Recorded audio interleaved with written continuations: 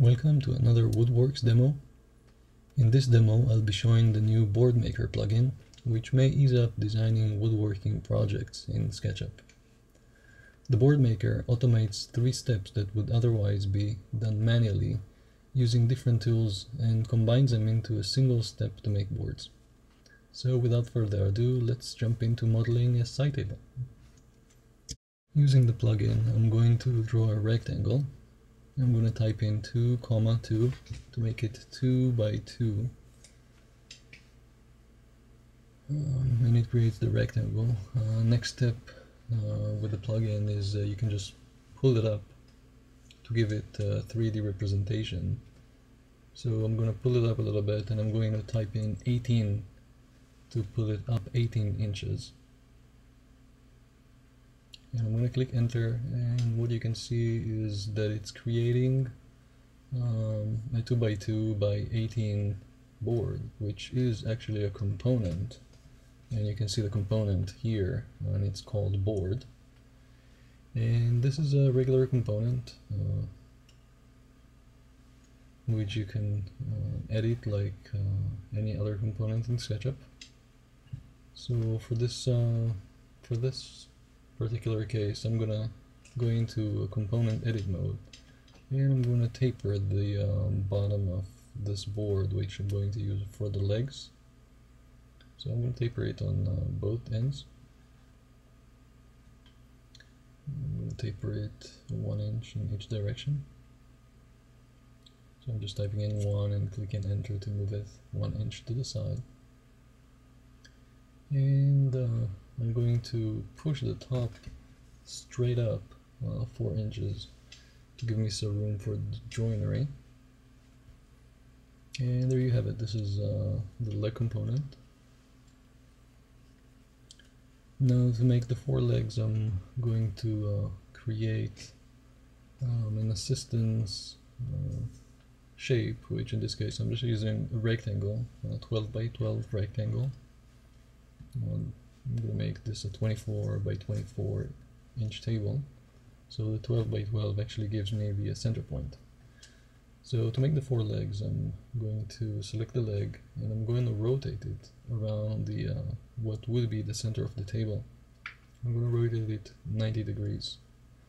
I'm going to click Option on the Mac or the Control on a PC, and this is actually going to rotate a copy. So now I have 2 legs. Now if I'm going to type in 3x3 for times 3, it's actually going to create 3 copies. And in this case, this completes the leg creation. Now I'm going to take the Board Maker plugin again, and I'm going to create a 2 by 1 board, and I'm going to pull it between the 2 legs. And this is going to make the stretchers, or the apron. And as you can see, it created a new component for me, and I'm just going to move it ½ inch inwards to center it between the 2 legs. So I just typed in half, click enter after I moved it, and it moved it ½ inch. And I'm going to duplicate it with the rotate tool, just like I did with the legs, around the center of what would be the table. I'm going to rotate it, copy 90 degrees, and I'm going to type x3 to copy it 3 times. And there you have it. I have the 4 legs and the 4 aprons.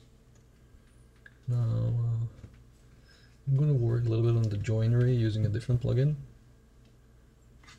to make it a little bit more visible. I'm just going to turn on the X-ray for face tile, so we can actually see what's inside the joinery. And I'm going to use the mortise and tenon plugin.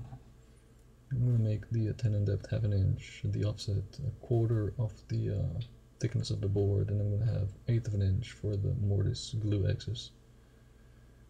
And I'm just going to click my parts and create my joinery. Fairly straightforward. Now, since these are all components, I don't need to click all the joinery, I just need to click the 2 ends of each part, and I'm all done with that. So I'm going to turn off the X-ray mode. Well, this is kind of like an add-on. It's not necessary, but just a nice thing to have if you are working on joinery. So I'm using the board maker again, and I'm making the top. I'm just clicking the two ends of the legs, and I'm going to make it 1 1/8 thick, and I'm all done. That wasn't too bad. Now you can delete the helper rectangle, and as you can see I have a component for each of the parts, so none of them are glued or acting weird. And that's about it. Thanks for watching.